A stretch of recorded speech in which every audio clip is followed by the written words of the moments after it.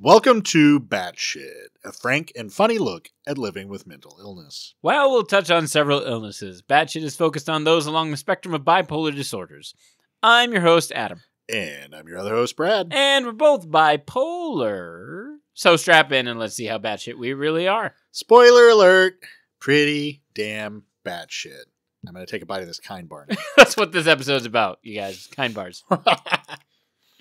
This episode's topic, bipolar relationships, part 2. Part 2. Friendships. Friendship. Who really needs friendship? Yeah. I think we've talked about this in the past, how friendships are really hard. What I've experienced, again, I'm just speaking for myself, friendships are really hard because trying to maintain a relationship that you assume is going to end at any moment not only requires a lot of mental energy, but you feel like you're pushing a boulder up the hill, right? Because It's like, this is all going to come to naught, so why am I bothering? This person is going to hate my guts at some point. Yep. It doesn't matter how well we get along, how much fun we have, how much we love one another. Right. They're going to fucking hate me. Yeah. They're either going to hate me because I do some asinine thing when I'm manic, or they're going to hate me because, God, I'm depressed, and everybody hates me when I'm depressed. Hey, let's go back in time for a second. When you were younger. 65 million years. 65 million years. When you were riding dinosaurs. No. So when you were a kid, right? Like I'm talking under 10. Did you have difficulty making friends? Or was it easy for you? I did, actually. Which had trouble or? Had trouble. Okay. Now that I think about it, I think when I was a kid, I was pretty shy. Okay. Didn't have a lot of social skills. You still don't. You still don't. Yeah, You're still lacking. I cover them with my Captain America jaw. Oh, yes. Pretty sweet, Mr. DeVito. Keep going. Mr. DeVito. Return our calls. Please, Daddy. Yeah, so when I was a young kid, I had some friends, but I was kind of, I guess, had like social anxiety. Okay. How did that manifest? Just the idea of talking to people that I didn't know scared the hell out of me. Part of that was, circumstances of my childhood and the way I was raised. My grandparents raised me, and they were very much of a generation of like children should be seen and not heard. Kids didn't talk to adults. Right. If you went into a shop or something, like, they talked to the adult about what you needed. Which is something I've tried to be very cognizant with my kids. I make them talk to anybody. Right. If they need something. I took my kid to get a haircut the other day. I was like, tell her what you want. Exactly. When you take him to buy his first 6-pack, it's like, nope, come on. Talk to the man behind the counter. Yeah. It's like, make sure you tell him it's Penthouse, not Hustler. Come on. You're Brad's son. Be Brad's son. Daddy, I'm 7. Penthouse, not Hustler. Don't make me repeat myself again. Yeah, but it was when I got older, probably about middle school, when I really developed my sense of humor, that I started making a lot of friends. And a lot of those friendships ended up burning on the altar of my mania. Because it's, like you said, it's difficult for people with bipolar to maintain any kind of relationship whatsoever. Right. Whether that's romantic, friends, hell, work relationships. Oh God, yeah. Don't get me started on that. Yeah. It's funny because I actually had, I'd say, up until I don't know, 3rd or 4th grade. So like prior to really being cognitively aware, you know what I mean? Is how I'm gonna phrase that, right? Because that's like 7, 8 years old, right? Prior to that, like, you're not truly aware of who you are, right? Or you're not truly aware of your social standing, your social surroundings, right? I had no problem making friends. And I look back on it, and I think it's because I never stopped. Like, I never stopped to actually connect with anyone. I kind of attributed it to myself like a vaudeville style comic. Like, as long as I don't slow down, right? As long as I make joke after joke after joke after joke, be that physically or verbally or whatever, and I just keep getting a reaction from other people, I consider that I'm connecting with them, right? As long as a reaction occurs to whatever I'm doing, I've connected with this person, check, move on, right? Which is, now looking back on it, such a twisted way of viewing relationships, right? Because just getting a reaction from someone does not equal a relationship. Sorry, guys. Brad's trying to like take cashews out of a bag without making noise, without making too much noise. It's not working. But yeah, and then I hit the point where I started being cognitively aware, and I recognize the fact that me just being a jackass physically, verbally, to elicit reactions out of people, like that kind of class clown type of energy, wasn't who I really was. It's like I wasn't. I was a reader. I was someone who enjoyed being introspective. All of the relationships I made dissolved, and they disappeared. Because they were all surface. Because they were all surface, exactly. Yeah. Because that's not on the people I connected with. I keep using air quotes you guys can't see, like I'm on fucking TV or something. I'm not actor Brad. I'm not on TV. Did somebody say my name? No. Put him back in his cage! God damn it. Somebody chain him up. Right. And it's not on the people that I connected with, it's on me, right? Because I started realizing, this isn't a real relationship. I should delve deeper. Crickets. How the hell do you do that, right? Yeah. And then, this is what's really fucked about it, from like, let's say 4th, 5th grade, all the way to high school, very few, if any, friends. Then I got to like sophomore year of high school, and we talked about this in previous episodes. I adopted what is best described as a mask of like a socially acceptable, successful person, and I started making friends again. The only difference between that and when I was a kid was I was better able to slowly transition into real connections. Yeah. Yeah, and it's a trip. It's a trip when you go back and you look at it.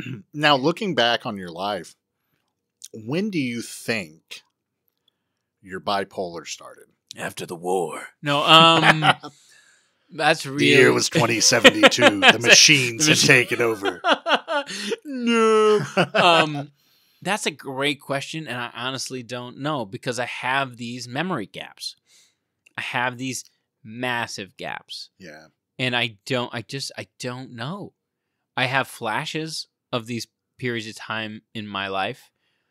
I'm going to guess 4th, 5th, 6th grade. And that's strictly based... Really? That early? Well, I'm guessing. I have no fucking clue. And here's why. That's when I noticed, or my parents noticed, a serious shift in my demeanor. And my proclivity to social interaction, and I don't know if that's just because that was Adam adapting to his new like mental awareness, but I know that my tendencies towards bipolar started then, because I remember going like a week of, I came home from school, I disappeared into my room, I did not come out of my room until dinner, then I went right back into my room, and that's the only reason I came out for dinner was because my parents made me, type of situation. Yeah. And then I was like calling everybody I knew to, hey man, let's go play basketball, let's go play football, let's fucking shoot the shit, video games, what do you say? It's like, that's when I started noticing some of the tendencies. As far as I can remember. And I think that's the most frustrating thing, because I want to be as honest as I can on this podcast. And I struggle to do that, not because I'm trying to lie to you, because I don't have a good recollection of when this shit happened. Yeah. I mean, can you pinpoint when you think your bipolar started developing? Not being aware of it, obviously, that didn't happen until really recently, but like truly developing? Because I think high school. Okay. Because you experienced a lot of childhood trauma. Yeah.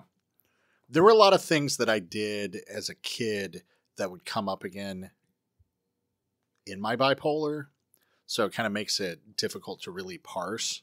Now Adam is going for the cashews. Yeah, it's true. It's true. I'm away from the mic. So, all right. Yeah, this is the third episode we've recorded tonight. That's how you can tell. We've had a lot of scotch. Yeah, you can tell. We're snacky. Yeah, the episodes that you hear us eating, those are the last episode we recorded that night. Yeah. So we got cashews, we got pistachios, we got some Country Ranch almond nut thins. By Blue Diamond. So Blue Diamond, right. If you want to sponsor. If you're listening and want to sponsor.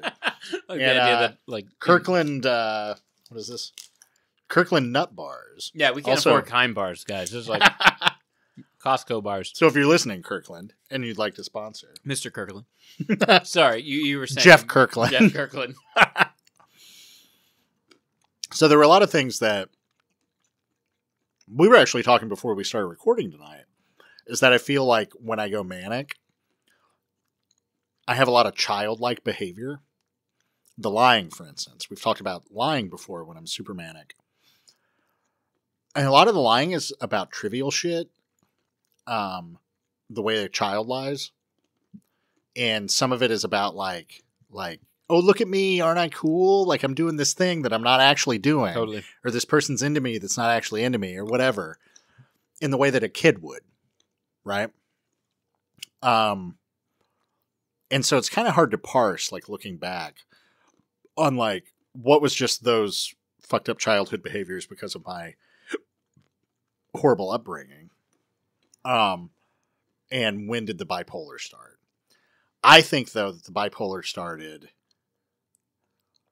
when I was in high school. I feel like that's when I seriously started having depressive episodes. Mm-hmm. And and that's when I can remember, anyway, specific manic episodes that I would have. And that's also when I started tanking friendships. Okay. And like you said, I always had a hard time connecting with people. Yeah. Even when I had friends, it was kind of that surfacey level. This person I can make laugh. Right. Well, that's so therefore I will hang out with them. Even today, I have a lot of people I consider friends. Yeah. At the same time, a lot of it is kind of surface level. That doesn't mean I don't care about these people, but we haven't really dived deep. Yeah. And like it's like quantity over quality with me. I've always been like that. Yeah, me too. It's difficult for me to connect with someone. And so when I do have a strong connection with someone, it's hard for me to give it up. Sure. Like, it means a lot to me. Especially when you connect with someone to the level where you can be really vulnerable with them. That's really hard to let go. Well, and I think a part of that is shared experience, right? Yeah. And because your experience is truly unique, right? And everyone listening to this, your experience is truly unique. So you feel like, and again, I'm not speaking for you, I'm speaking for myself, I'm just using the royal pronouns. You feel like in order to connect with someone, you need to meet someone who's been through what you've been through, or experience what you've experienced, right? It's interesting you say that, because my best friend in high school, Micah, his mother had also died when he was young. She died in a car accident. And we were really close in what probably became an unhealthy way. But that's another one, like, I went manic and just totally fucked that up. Yeah. Basically acted like he got a girlfriend after high school that he started spending all of his time with, which is pretty normal. That's what happens. Yeah. And for some reason I felt betrayed that he wouldn't hang out with me anymore. And I, like, blew up on him. Really? And stuff. Yeah. Yeah. Total, like, manic, like, not only manic, but, like, dealing with all those abandonment issues. Right. And It manifested into this. Yeah. Because it's like, I connected with you. We were close. Right. Like, we're supposed to be brothers. You know, now you're going to leave me for a piece of tail. Piece of tail. Yeah. Gross. That was back when guys bandied about phrases like bros before hoes. Oh my God. Your Ed Hardy shirts. But that's the interesting thing too, is because I would if I wanted to force a connection, I would sometimes invent. This is when I was younger. I would invent shared experiences or shared connection with someone. Like, I'd be like, you felt this way when this happened, right, man? Like, now that's why we connect on so many levels. I'm not going to ask you about your experience. I'm not going to try and relate to you and what you went through. I'm going to assign you my personal perspective, and that's how I'm going to connect with you. You know? It's like when you and I reconnected over being bipolar, it was you being like, I'm bipolar. And I'm going, I'm bipolar. Conversation, started, right? Right. As opposed to me going to, my buddy Paul and being like, hey, bro, I know you feel exactly like this when I'm like this, so let's talk about it. And he has to, try and, because he is my friend, he has to try and relate and associate. Right. But he doesn't have that experience. And he can't. And so therefore I'm sitting there going, what's wrong with you, man? Why can't you fucking relate to me? All because I'm forcing my perspective onto him. Yeah. Right? It's twisted. It really is. We're broken people. I think we've said that before. We'll say it again. Completely broken. Completely broken. Broken people. And shattered. And Pistachios, you can do nothing for us. I've got pistachio crumbs all over my shirt. I'm an adult. Yeah. It's hard for people who are bipolar to maintain any kind of relationship because there's basically three of you. You have the normal you, you have the manic you, and you have the depressed you. Mm-hmm. And whichever person that friend connected with and likes is not around all that often. Right. Because there's three of you. And oftentimes... Or if you want to count the mixed state guy. Oh, yeah, let's not. I will say 75% of the time when you make friendship-style connections, I almost guarantee you're in the manic state. Yeah. Like, you will probably be in a manic state because that's when you're charismatic, that's when you're outgoing, that's when you're funny, you're charming. And then you can't keep that up anymore because you run out of energy and you fall into a depressive state. And that person's like, what happened? Like, I think you said this at one point in time, one episode. You're like, what happened to that fun guy I used to hang out with? It's like, talking about how we trauma dump on our female friends. Yep. Which, God, I have a long history of. I think we talked about this on Brad Interrupted. But how the course of recovery and treatment, etc., for all this is you're constantly growing. Yep. You're constantly realizing these little things about yourself and trying to fix them by realizing them. And that's one of the ones that I had to realize is because I feel more comfortable with a woman. When I make a connection with a woman, whether that's as a friend or a romantic partner, I'm like, hey, come here. Blah! Here's all my horrible shit. Well, this is every sad thought I've ever had. Can I cry on your shoulder? But I also think that's how we view male connections versus female connections, right? Like it's difficult to be vulnerable with another man. Right, because the idea is... I mean, even what we do, like you and I are incredibly vulnerable here, but we got to fucking laugh about it. We have to laugh about it. We got to drink our scotch and we got to crack some jokes. There's been a number of times when we've made a joke and the other person has called us out on it like, no, bro, what you just said's not healthy. Like, really dive into that. But yeah, to be emotionally vulnerable with a friend, and again, I'm going to make a generalization, but oftentimes people's closest friends are members of their own sex. Yeah. And as men, again, I'm only speaking as a man trying to connect with other men, no social interaction or gathering or a trope that has to do with male relationships has to do with being vulnerable. Not a single fucking one. Like, nope. Let's talk about women for a hot second. Like, my wife, all the time, has girls over to... For pillow fights? Yeah, pillow fights. Yeah, and the feathers are going everywhere. What do they wear? Yeah, I'll tell you all about it later. But no, she will have women over to watch movies that make them feel good. And they'll reconnect over past experiences and oftentimes, yes, in a comedic sense, but it is very much like women connecting on an emotional level, right? Because these movies that they often watch are emotional. Like, they have to do with, and again, this is generalization, but, like, you want to talk rom-coms, you want to talk, like, dramas, you know. Whereas guys can only connect through an activity. Right. Or a film or a TV show that is purposefully distancing. Like, for instance, if I invited you over to watch Predator, would you come? Oh, hell yeah. Oh, hell yeah. It's fucking Predator. Yeah. But at no point... Get to the chopper. Get to the chopper, come on. At no point during Predator are you and I going to look at each other and be like, man, I had a rough day. You know? Like when Jesse the Body Ventura is like, I ain't got time to bleed. Exactly. I'll be like, Adam, my wife said something to me today. It really hurt. Tell you about it. On the other hand, like I have been at home when my wife's been watching these movies with their friends, and they'll fucking pause the movie to talk about something that affected them in the movie or reminded them of something that occurred. Yeah. That doesn't happen in Commando. I mean, should it? Of course it should. Like, there's so much to talk about in Commando. And, you know, that is a good thing. Like, with my realization that I used to tend to trauma dump on my female friends. Mm-hmm. I don't do that anymore. Not that I'm not vulnerable with them and talk about things. I don't trauma dump. Right. You have boundaries. Right. But also, I'm more open with my male friends. Okay. Those who are closest to me. Especially since getting diagnosed. Well, and let me ask you a question. Do you feel like your social circle shrunk after you got diagnosed and started talking about it? Oh, completely. Yeah. Completely.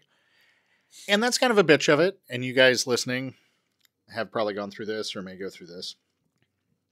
Some people can't take it. Nope. They don't want to put in that emotional labor. They're scared of it. Maybe they don't believe it's real. Sure. We've talked about that. It's like, again, it's hard to, especially when you're on the outside, to look at someone behaving with a mental illness and be able to parse what behavior is them and what is the mental illness. Right. You know, but I mean, we talked about this in the first episode. One of my oldest friends, like this is somebody I've been friends with since high school, just fucking ghosted me. Yep. After I got diagnosed. Haven't heard from them since. And, probably never will. No, probably not. And, it hurts, but it's a lot to deal with. It is. But you know what's funny is as we were talking about this, I just thought of something. I have been more open with my diagnosis with the people I work with than I have with my friends. Really? Yeah, I know that's odd to say, but like there are a number of times when like I've sat there and been like, "Hey, I have to go to my therapy on Thursdays because I'm bipolar." You know, it's like that's what I do. And, you know, my coworkers have been like, "Okay, sure." Like, I don't believe there's been any judgment. Maybe there has been and I wasn't aware of it. Or, you know, if I have a really depressive episode and, you know, I'm hard to reach or I'm not as communicative, I will say, "Hey, look, guys and girls, I'm bipolar. I was having a bad episode. That's why I was less than communicative." And I think back on it, I'm like, is that because I feel like I need to justify that from a work perspective? But with my friendships or my other relationships, I don't feel the need to justify it. Do you know what I mean? Like, I'm sitting there going, I got to keep my job. Yeah. Therefore, I have to explain to my boss in some respect why I was a little deficient in my obligations. Right. Meanwhile, if I sit there and I don't talk to Brad for a week and a half, my expectation, even if it's inflated, is that Brad's just going to understand and figure it out. Right? Yeah. Yeah. Right? Even if the relationship isn't that deep. Because that's the other twisted part about it. Oh my God, I'm going down a rabbit hole, but think about this for a second, right? Like, we form these relationships often inflated in our minds with other people, right? Like, we're sitting there going like, this person's the greatest. This person loves me. This person, whatever, in our manic state, right? Right. Then we go into a depressive state and we go, I don't want to talk to you at all, but they're the greatest person in the world. I love them. They love me. They're going to understand it. Yeah. They're going to relate to it. They're going to accept it. And when I come out of this, they're going to be okay with it. Then we come out of it, and this surface level relationship that we've created, that person's not there anymore. They're fucking in the wind. Yeah. and you're like, oh my God, I'm fucking shit. The person who is my best friend, in my mind, the person who I've connected with the deepest, in my mind, just walked away from me because I am who I am. Yeah. Right? Yeah. And because you're sick. And that hurts a lot. That hurts, right? You And then know? you're like, And why should I try connecting with anyone else ever again? Right. Even though that connection that you thought you were seeking or that you thought you had wasn't deep to begin with because of, your tendencies to create surface level relationships. Yeah. God, it's so fucking secular. It makes me sick. Well, Sickly secular. And I can go back now that I know I have this, and tell you every friend that I lost because of this illness. Or every serious friend. Again, I don't connect with people easily. So when I connect with someone, it tends to be a strong bond. And so I have a lot of best friends who I just fucking ruined it. I'll tick through them now. So when I was in 6th grade, I'm going to use everybody's first names here. I don't know if y'all listen, so apologies. Wouldn't that be interesting if they did, though? If, like, for instance, someone from your, like, deep past, they're like, oh my God, Brad has a podcast? I remember Brad from fucking 6th grade. Let's see what oh my God. Yeah, it would be. So, DeVon. So DeVon and I became best friends in 6th grade because we both loved Spider-Man and Ninja Turtles. Oh, that's fair. And we stayed friends throughout high school. And after, like, when I was bouncing at that nightclub, I got DeVon a job there. We were friends. And then I started dating this chick. And she was not a good person. Why are you laughing about her not being a good person? So on a side note, me and another guy, after this chick and I broke up, we were really into absurdist humor. And we were driving down the street and we came across a dead raccoon. Oh, no. And so we picked it up with a shovel, drove to her house, put it on the top of her car with a little sombrero and a bowl of salsa. What? I was obviously fucking manic as shit. I'd forgotten about that until now. That's fun. That's weird. Yeah, but fun. I mean, it's fun weird. Like, she probably came out of her house and was like, scared, but at the same time, like, giggling inside because of how weird that was. So, Stephanie with an F. Right there, red flag. Yeah, should have been a huge red flag.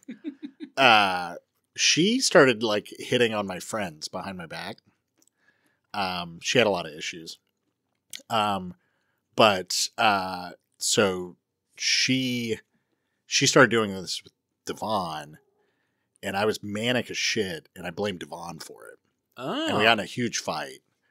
And we really haven't talked since. Yeah, I mean, he was like my best friend in the world for years, you know? Do you keep tabs on him at all? Because he's from back home. So yeah, no, we have a mutual friend, Ross.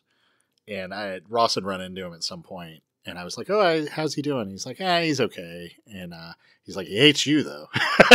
And I was like, well, that tracks. Yep. And then there was Micah, who I talked about. Destroyed that.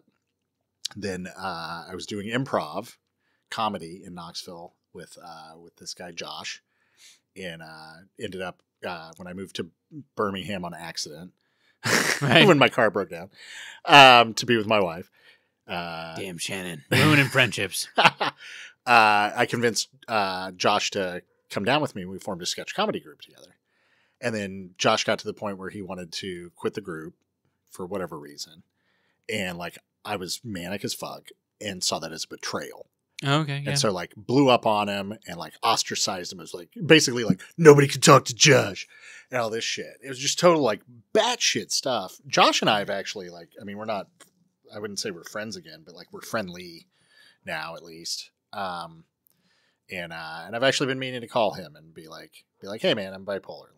Let me explain this to you. Enjoying Batshit? Please like, subscribe, and share it on social media. If you have someone you think may need to hear it, we encourage you to share it with them and to start your own conversation about mental health. Yeah, can I ask a tough question? Yeah. How many of these relationships, and I know you have more, do you feel like were real connections as opposed to things that you... These are the ones. So that's what's funny. So the surfacey Mhm. relationships, I never did this shit with. It was these people I like really connected with. Interesting. Yeah, and I don't know why that is. I don't know if there's a part of my brain who's just comfortable being like, here's my fucking crazy. Let me let it out. I don't know. So okay, one of my best friends, Lauren, when I was like 19. Male or female, if you don't mind me asking. Female. Okay. Not that it matters. I'm just curious. Yeah. So, I've never stopped feeling horrible about this. Her mother died, and obviously, I had my thing with my mother, and instead of being like the friend I should have been for her, I like made it about myself. Right. Yeah. I was 19, and I was obviously like, man, Yeah. had that grandiosity. Yeah. Like, this is the Brad show. Mm-hmm. Hey, you guys are all just guest stars. Right. So like if one of the side characters on the show, if they experience a death, it has to be to reflect on the main characters. I know you experienced a death, but let me tell you about the death I experienced. Right. Yeah. Right, exactly. And I've always felt horrible about that. And I actually reached out to Lauren after getting diagnosed, and she was like, I don't even remember that. I've never had any ill will toward you. Fuck, isn't that the worst part? Yeah. When you're like these moments that in your mind blew up a relationship or tanked a experience, people don't even register. They're like, what are you talking about? Yeah. Like, I'm like, no, this is burned in my fucking psyche forever. And you don't even remember? Yeah. You don't remember? Yeah. It's funny how the brain works that way. Yeah. But it's funny because I'm sure we've all done this, everyone listening. We'll run into an old acquaintance who is like, oh, hey, Brad, it's me. Hey, Brad, so great to see you, Brad. And you're like, I don't track who you are at all. Yeah. I don't know who you are. But clearly to that person, the experience that you shared was important. Right? And I think that's one of the really fucked up parts about the memory loss that we experienced. Not memory loss, that's the wrong word. How did you phrase it? I call it a memory gap. Memory gap. The memory gaps we experience, because like there are definitely moments when I am manic as fuck, and I'll have these experiences with men, women, like friendships, relationships, whatever, and then I'll see them again. They're like, "Oh my god, it's so great to see you," and I'm like, what did we like? What was did we it? do? Yeah, what was it that happened? She's like, "Don't you remember the kidney you gave me?" I'm like, "That scar. That explains That the makes so much scar." sense. Don't you remember that time that we went looking for an old pirate treasure? We were in Goonies? I didn't realize we were in Goonies. Damn. Yeah. So, okay, so I'm going to keep ticking through these. Oh, sorry. Yeah, keep going. I interrupted you like halfway through. Yeah. So, no, keep interrupting me, because that's where the jokes come in. Is that how comedy works? I think so. So about the same time, I was friends with this chick, Sean. Sean dated my friend Charlie. Neither of them had a car, so I would go pick Sean up and take her to Charlie's, and then when I'd bring her home, like we'd hang out and like watch movies and listen to music and like cook and stuff, and we just became like best friends. She was brilliant. Like I think she spoke like 3 languages. Like wow, read like a book a day. Woo. She reads. Yeah, and like gorgeous. I remember the most like beautiful blue eyes. Like I've never seen the shade of blue on anyone ever cool. Again. And so I ended up breaking up with my girlfriend. She broke up with Charlie. We continued hanging out. I go into a manic state, lose my job, get another job, lose that job. Impressive. Start getting in a bunch of fights, just great behavior. Mm-hmm. Showing up at parties. So this is apparently a common manic behavior, especially in young people. Go on. And to the point where when I read it, I just could laugh because I would do this. I started showing up, like I'd drive my convertible. It wasn't a cool convertible. It was a Dodge Shadow. I was about to say, it wasn't like what's that Jetta And it wasn't even as cool Volkswagen. as that. Yeah, it wasn't even as cool as that. It was basically like a I don't know, like if you imagine a Chrysler that somebody cut the top off. Yeah. So, Sunglasses at night. yeah, exactly. So I would drive that thing naked because I thought that was hilarious. What? Okay.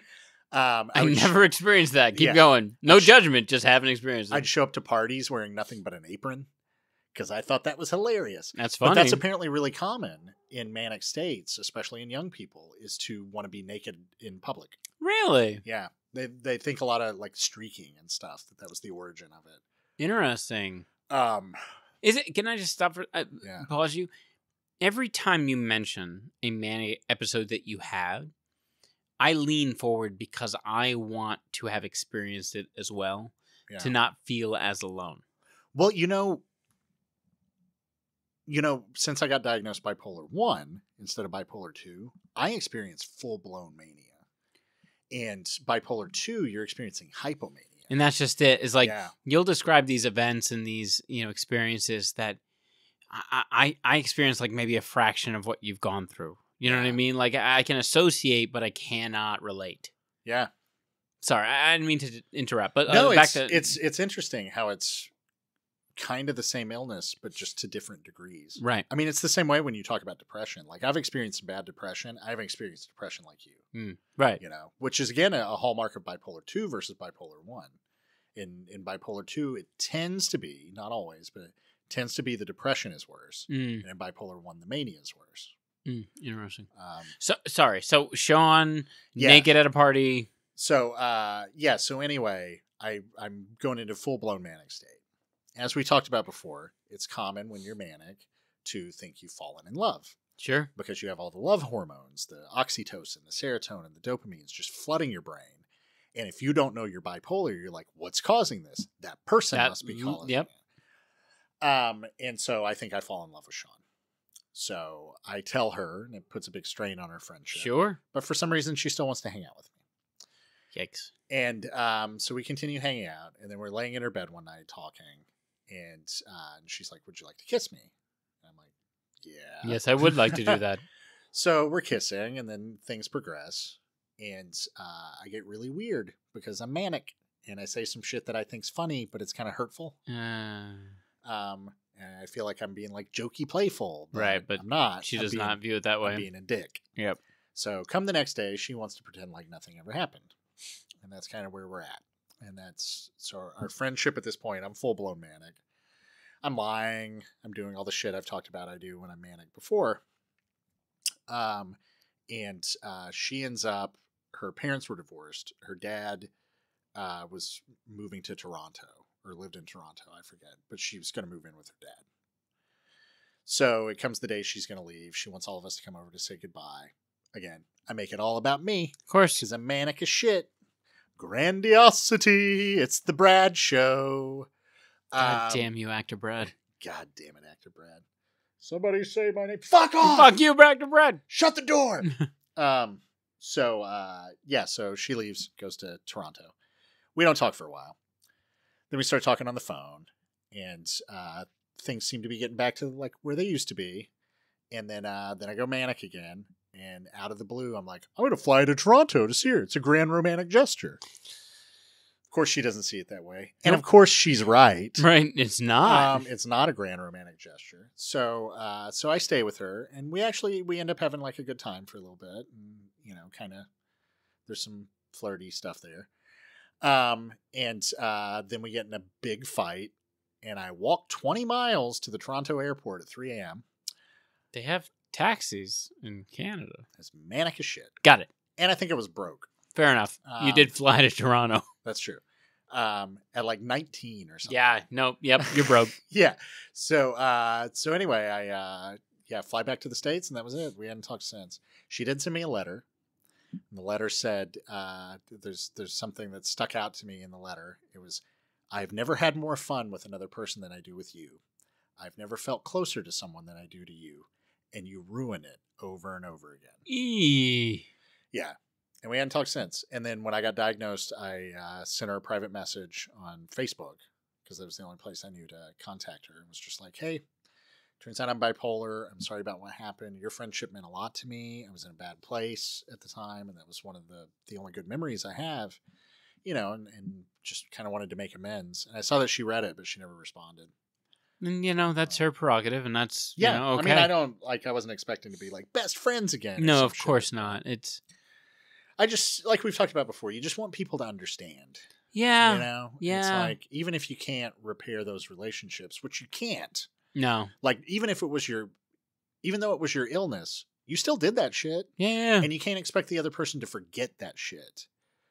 Or even forgive it, Right. But you just want them to understand that it wasn't you. It was this thing wrong with your brain. I think it's tough because going back to what I mentioned before, how someone will come up and be like, "Hey, Brad, it's me. Remember that moment?" Like you're affecting these people, these friends in your life. You're creating these moments, these scars on their brains, and eventually, you figure out you're diagnosed bipolar. And you're able to justify that scar, right? You're able to say, hey, this is why that scar was created. That doesn't change the fact that you've scarred this other person, Yeah. Yeah. And that sucks. And I'm sorry for anyone I've scarred. I'm sure I will scar in the future. Because that's the other part of it, is that I am still, to this day, figuring out like trying to rein in these impulses I have to trauma dump on people or to misread situations for a romantic feeling. Like, obviously I'm married now. I'm not going to make moves like that, but you still sometimes feel the feelings. Of course you feel the feelings. You're like, what the fuck is happening? Which then causes me to push these people away for no reason, and they don't know why. Yeah.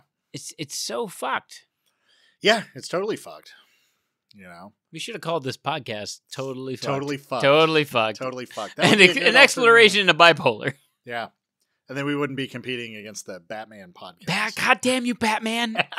Why are you so If you're interested in Batman, there's another podcast called Batshit. The funny thing is, I don't think they've released an episode in like 5 years or something like that. And that's not a dig on Batshit. I haven't listened to it.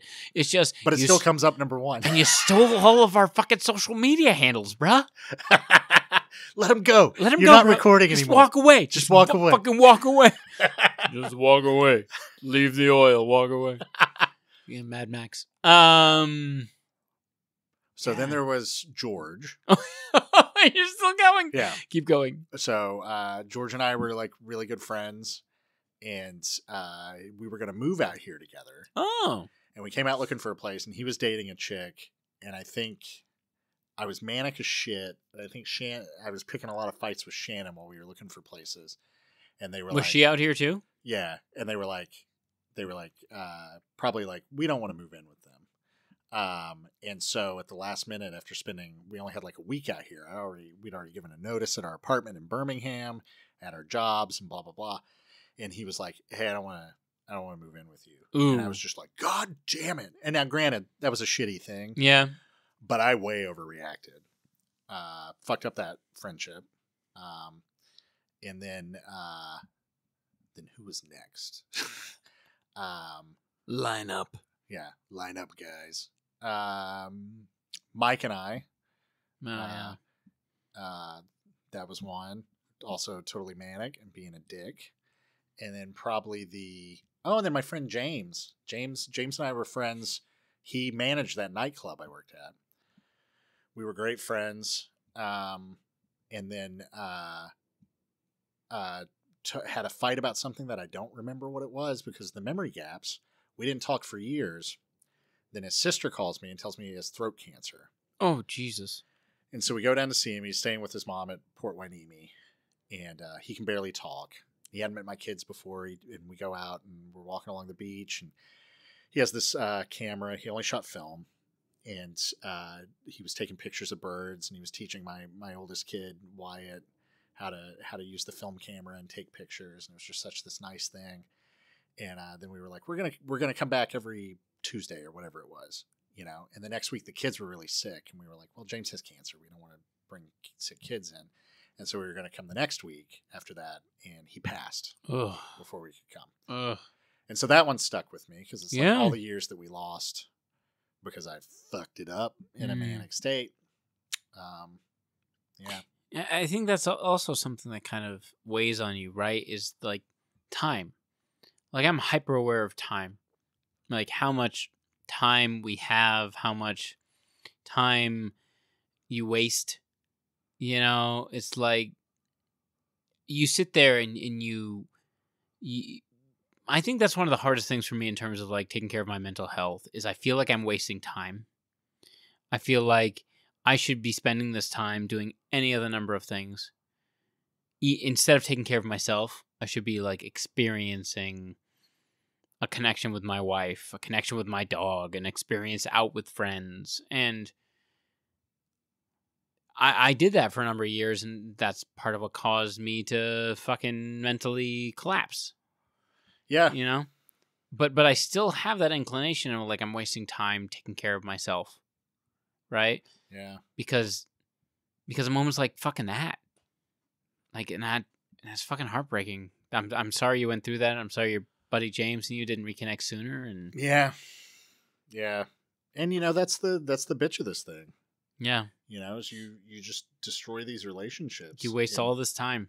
Yeah. And before I was diagnosed, I'd look back on some of these things and I'd be like, why did we get in a fight? Like I don't even understand it. And then I got diagnosed and I was like, oh, now I understand it. All of this makes sense. Oh, it was me. It was me. It was always me. Yeah. It was always this broken thing. Yeah. There was Nikki who was like, I don't think I've ever connected with somebody as strongly as I did Nikki, and just like lied, like went into a manic state, like lied to her about like every fucking thing, every dumb little thing. Again, like these childish lies. Right. And because they're childish, like she knew I was lying, and she got really hurt and angry about it, and fucked that up. And it's just, and so I look back on all these people, and these were all people I loved. They were all people who were important to me and who I felt these like deep connections with. And the bipolar just fucking destroyed it. Just burn it all to the ground over and over again. And so, like kind of you had hinted at earlier, it's like anytime I start to get close to someone now, I feel like they're going to hate me one day. Yeah. Christy and I have been becoming good friends. Christy was on our CPTSD episode. And I tell her that. I'm like, you're going to see me manic one day and you're going to hate me. And she's like, no, because I know what it is. And I'm like, no, I know. You're going to fucking hate me. Yeah. Like, we're going to be friends for about 6 months. And then you're going to see me manic. And that's going to be it. Or I'm going to fucking disappear. I'm going to go into a depressive episode. And just ghost the shit out of you. I'm not responding to your text messages. Which is what I did to her originally. Yeah. Like 20 years ago. Fucking secular, bro. Yeah. Yeah. I have a group of people that I've started becoming close with, and I don't want to lose, and I want to continue being connected with, and they're aware of my my illness, and I think because of that, they give me a lot of leadway. But I'll be in like a group message with these people. There's like 5 or 6 of them and me. 35 messages will go by. Like, and I'm not talking about like rapid order where you're like, guys, shut the fuck up. I mean, like over the course of like 2 or 3 days, like 35 messages will go by, and people in this message group will say things because they're going through something, or they'll want support for X, Y, and Z, and I will just not respond. It's not because I don't see it. It's not because I don't acknowledge it. It's not even because I don't care. It's you just can't. I just can't, and it's so frustrating. So what I've tried to do is reach out separately, start a new conversation, just to acknowledge the fact that I'm thinking of them. Yeah. Does that make sense? It's like completely. Yeah, and I think that I hope that helps maintain the relationship. I don't know if it does, but I hope it does. I hope these people, don't think that I'm ignoring them or I'm overlooking their problems or minimalizing what they're going through, because that's not the case. It's not. It's well, and like you said, it's strange to tell people about this, because some people, and you never know which reaction you're going to get from who. Some people will understand and be empathetic. about what you're going through if they know you're bipolar. And then other people, that immediately makes them run for the hills. Sure. Well, something else to think about is, let's say you tell someone you're bipolar. Does that affect the type of relationship they want to have with you if they understand what bipolar is? Right? Do they want to get close to you? Do they want to? Or do they reevaluate the closeness they thought they had with you, and then walls start going up that will never come down? Yeah. And it's tough, you hope that when people see these states in you, that they can understand, they can accept it. And it's weird. Like for me, I feel like I get more sympathy out of the depression than I do definitely. the mania. Oh, you definitely Because do. the mania makes me an asshole. Oh, yeah, totally. I'm a manipulative, self-absorbed cocksucker when I'm manic. And that's harder to forgive. When you're manic. Yeah. Only when you're manic. Only when I'm manic. Fuck you. But when you're depressed, I feel like people can have more sympathy for that. Oh, definitely. But that's again what I tell Christy. Like I love Christy to pieces. And she's been so wonderful. She's seen me depressed since we've become friends again. And she's so there and she's so supportive. But she hasn't seen me manic. The only manic episode I talked to her was the one that didn't work out like the other manic episodes that I talk about on Brad Interrupted, where it's like I just felt sick and wrong. Right. Which again is easy to be sympathetic toward. But, what happens when I go into that state where I'm like lying my ass off to her about stupid shit. Showing up naked to parties. Yeah. Yeah. Or like yelling at her about something that is very trivial, or smacking a lamp across the room. I don't know what it is with me and lamps. You hate lamps. I've done that a lot. You hate them. It's fucking lamps. I mean, I get it. I get it. You know why? Because they have a shade. They're hiding something. That's right. They're fucking hiding something. Lamps? Fuck you, lamps. That's how I feel about you, lamps. I joke, but I've done that multiple times in manic states. For some reason, I smack lamps across rooms. Fucking lamps. And it scares the shit out of people. Fucking hate you, lamps. Let me talk about our sponsor, Fluorescent Light Bulbs. John's Lamp Barn. John's Lamp Barn. Lamps. John's Lamp Barn. We've got all your lamp needs. I hope the friends of ours that are listening to us do this. Take a moment and recognize the fact that you're in our life for a reason. And you've been in our life for a longer period of time than many people have. I haven't established a lot of short-term relationships in a while. Yeah. Like, I don't know about you, but I think maybe it's because I'm older now. I don't look for that immediate connection like I used to. That kind of like, maybe because I have closer friends. Yeah. But the people in our lives who we care about, that are friends of ours, that are listening to this, I just want to say thank you, because I know it can't be easy all the time being friends with us. God knows it cannot. No. And that's when I get down on myself, because we've talked about this, you go into these depressed states or the mixed feature states, or even just sometimes when you're feeling guilty about this stuff. And you sit around and you're like, God, what a fucking piece of shit I am for all the shit I've done. And all these people I love that I hurt. And that's something that I try to remind myself, is that there are people who see that side of us and still stick around, which means there's got to be something wonderful about us. I hope so. And besides our looks. Yeah. Because Danny DeVito. Yeah, Danny DeVito. Twins, Danny. Yeah, twins. No, yeah. Young, strapping Danny DeVito. Strapping Danny DeVito. I made that joke to somebody in an email, and I found a picture of him in like a wrestling singlet from Always Sunny, and it included that. I was like, that's my crazy like hair, like clown hair. Amazing. Yeah. Yeah. So I called out on the friendships I ruined. I want to take a second and call out the people who have been super supportive of me. Adam, obviously. Shannon. John Patrizzi, Rusty, Banner, Maggie, Andy, Kurt,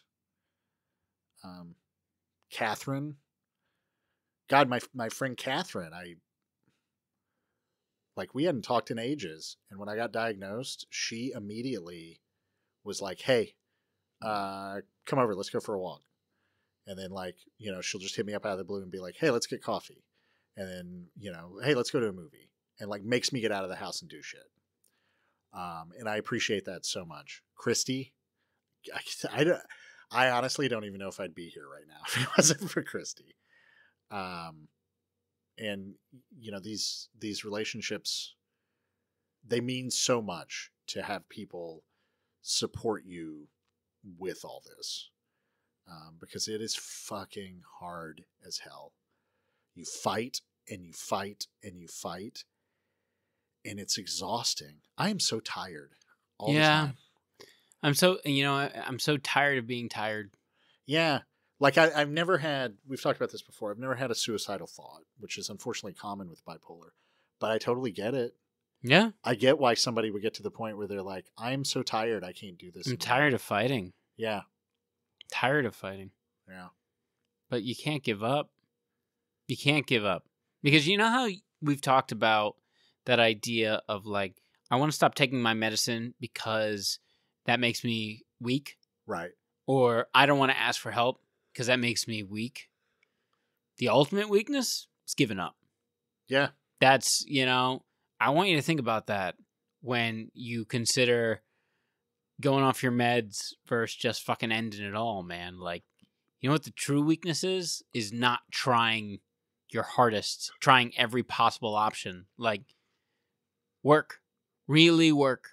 Yeah. Really try. And if the work you're doing now isn't helping, change it. Change it. Find something else. Change your meds. Change your type of therapy. There are so many types of therapy. There's so many types.